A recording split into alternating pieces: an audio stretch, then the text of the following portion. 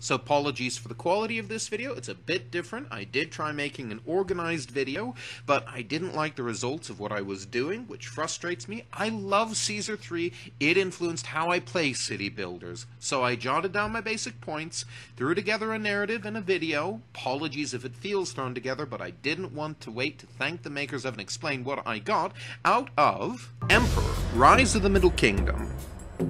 Like its predecessor, Caesar, Zeus, Pharaoh, is a game like SimCity or City Skylines about building cities and expanding, but it's something much more than that, and something that I really am thankful to have experienced. Because you're not just building bigger cities, but you're also not just encouraged, but required by the mechanics of the game to help your citizens to self-actualize, to meet their needs. You might have seen, if you took a social teaching or a psychology class, this pyramid is the diagram for Maslow's hierarchy of needs, which is a general diagram, a rough diagram, but a general picture of how human beings pursue their various needs, beginning with their physical needs like sleep and eating and thirst, all the way up to what is called self-actualization, which is the need to do what you feel you were put on Earth to do. So you're not actually, of course, self-actualizing anyone, and you can tell this because cities run way too perfectly in this game. If you can see what my city blocks look like, this is the result of game mechanics from perfect people doing what they are told. This is not, of course, how cities work in the real life. However, that does not mean that this is a bankrupt simulation by any means. As a monarch of perfect citizens, I may only be simulating need fulfillment, but this does make this game an exercise, at least of my desire, if not of my imagination, of how I can help others to be fulfilled.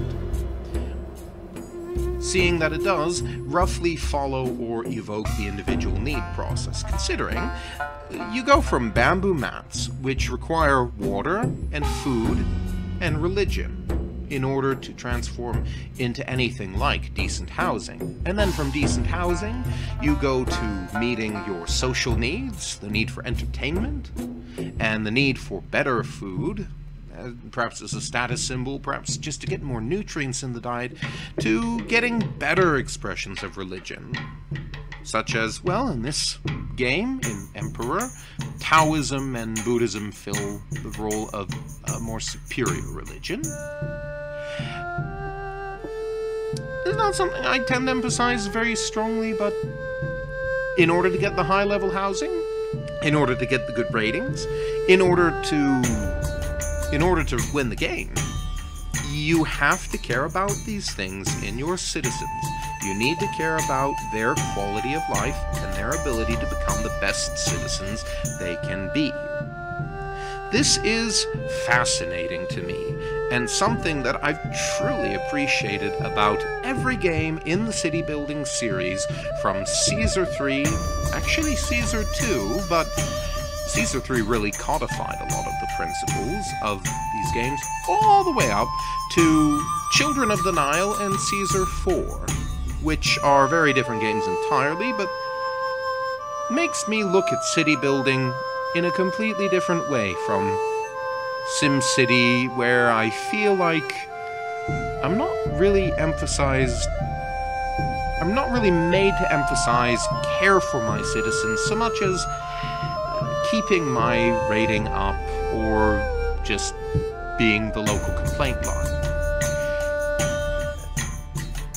A very different approach is taken in Caesar 3, Emperor, and the rest of this series. Not only are complaints leveled to you, but in the walkers that you see on the street, in the quality of your housing, in the quality of the parks and paths, not to mention your treasury, you get to see not only is your city expanding and growing, but your people are getting their needs met, and they're happier, and they're thankful. That's very fulfilling to see. Still more fulfilling is seeing that your happy citizens are able to produce goods for you, which you, in turn, can use to help other cities. Yes, diplomacy is a thing in this game, and it's such an important part of this game. Because in Emperor, unlike any of the previous editions of this game, you can conquer some cities. You can also drown them in goods and in favors and in goodwill, and bring them into your little self-fulfillment party. You can help them to get the things that they need so that they can be happier and more productive and more fulfilled.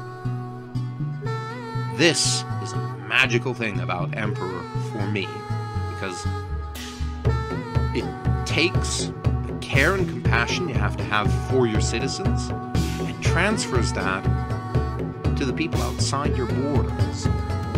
More than once, I have managed to sway the mortal enemies of the Chinese, the Xiongnu Empire, as it's called in this game, and I have managed to make them not only my vassal by conquering them, not only a happy rival, but my ally.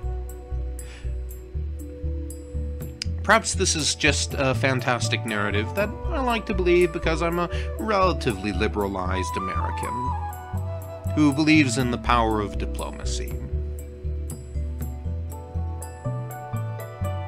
But it's a power that I think is worth emphasizing. The ability to improve people's lives and make them happier because they're getting what they need is something that I find lacking in SimCity and in City Skylines. That's vibrant in Emperor Rise of the Middle Kingdom. Instead of just being about expansion and about getting more people under my dominion, I can make people happy.